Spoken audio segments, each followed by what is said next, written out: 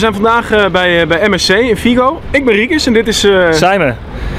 En we gaan vandaag met MSC meelopen. Je kent MSC waarschijnlijk wel van de kleine blauwe logootjes die we in Nederland op de vissticks terugvinden en op andere duurzame vis.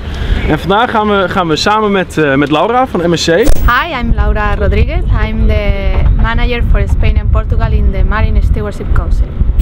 Gaan we kijken van wat houdt het nou precies in? Wat is nou precies duurzaam vissen? This logo in a seafood product means that comes from a sustainable fishery in which the stocks is in a healthy situation and the impact in the environment is well managed, and also there is a precautionary management in the fishery. And it also means that all the supply chain has a very high transparency and traceability. En we gaan vandaag die lange dunne schelpjes, weet je hoe die heten? Ja, die heet scheermes. Scheermesschelpen. We gaan vandaag naar een scheermesschelpenvisserij. En er wordt hier volgens mij nog echt met de hand gevist. Ja, heel ambachtelijk. Dus dat belooft nog wel wat te worden. Yes! Oké. Hola. Hello. Hola. Laura. Hi. The MSC. Hola. Hola. Hi. Bienvenidos. I joined the MSC 6 months ago after 10 years working in fair trade, and I think it's one of the most rigorous and non-profit organization with a scientific approach that is really very strong.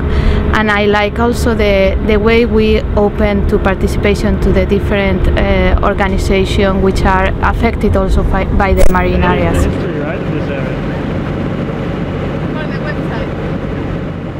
MSC is working for the health of the ocean, and the way we do it is through a certification program scheme through fisheries and the seafood industry.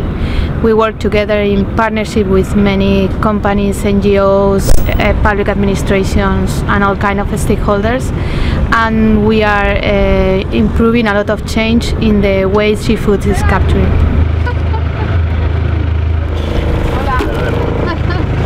We know that the consumer has the right to know when a fish comes from a sustainable source, and we give them the opportunity to differentiate and to choose the best seafood meeting all the highest sustainable standards.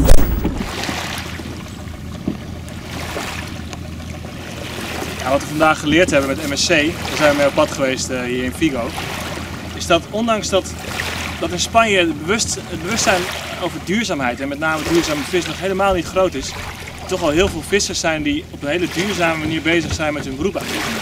Die kleinschalige visserij plegen. En het mooie is om te zien dat ze zelf ook soms naar MSC toekomen om het certificaat te krijgen. De wil is er, nu de toekomst nog.